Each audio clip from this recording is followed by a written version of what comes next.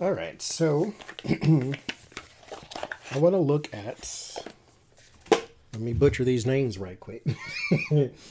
Lisa, I'm already, that was the easy one.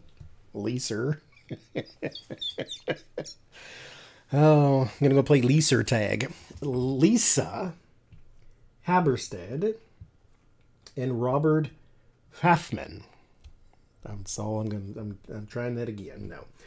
They have been charged here in Pittsburgh with ethnic intimidation because there is a Lord Jesus, now I can't say the easy ones.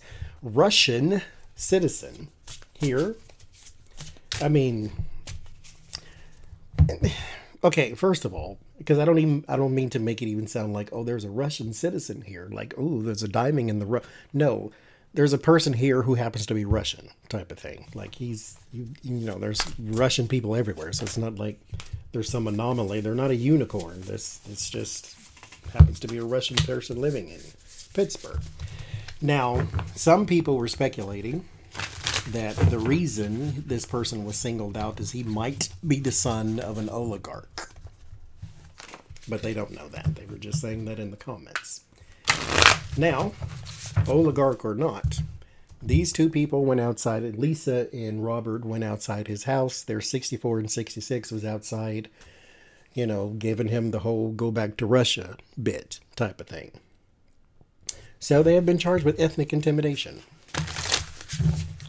outside of his house. So, how's this going to work out for them? We'll go Lisa, or Lisa. Lisa and Robert.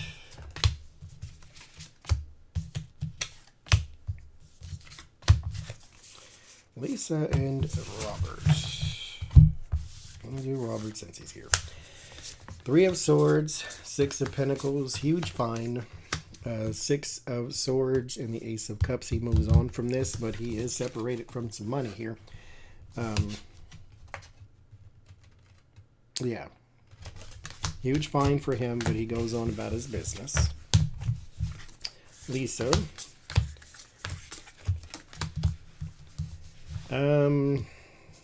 She's going to start something new, apparently. Or there's some sort of new networking or communications that she's trying to work on. So it doesn't look like she's giving this up or taking this away. She may be going to Facebook or some sort of online thing, which can cause some confusion within the community, which means that somebody else may target for her, but she ain't let it go.